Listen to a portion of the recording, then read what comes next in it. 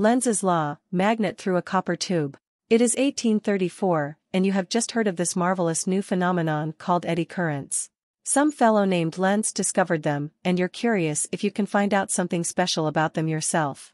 The friend who mentioned it to you said that some interesting things happened when magnets and copper pipes interacted, which is strange, because copper isn't magnetic. It's time to find out what's going on. Materials: copper pipe or fresh tube of aluminum foil. Aluminum cookie sheet. Aluminum or non-magnetic metal washer. String. Small neodymium magnet. Voltmeter, optional. Procedure: touch your magnet to your various materials to confirm that they're not magnetic. Take your magnet and drop it from about the height of your pipe onto something soft. Now, drop it through your pipe or tube of aluminum foil. What do you expect to happen? What actually happens? Place your magnet on the cookie sheet and tilt the sheet so that it slides off. Does it behave oddly? Why do you think that is? Tie your magnet to the string, and swing it in a low circle so that it passes over a metal washer placed on a smooth surface. What happens to the washer? Can you think of how this might be related to the other behavior you observed earlier? If you have a voltmeter, attach it to the objects you are moving your magnet next to. When does the voltage change? Is it different depending on where you clip it to the metal? If you have two neodymium magnets, get a length of PVC pipe that's as long as your copper pipe or roll of aluminum foil. Race the magnets by dropping them through their respective pipes at the same time.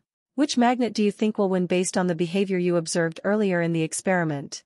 Results: when you drop your magnet through a copper tube, it slows down. The magnet will also slide down the cookie sheet slowly, and nudge the metal washer in the direction the magnet is spinning. The voltage will spike when the magnet is moving next to the metal, but not when the magnet is sitting still. Why? Magnetic fields are the result of electric currents. Changing a magnetic field, moving a magnet next to a non-magnetic metal will induce an electric field, a voltage difference, in the metal, which subsequently generates a magnetic field with an opposite orientation with respect to your magnet. When your magnet moves next to a metal, it creates these fields, but the fields act in a very specific way.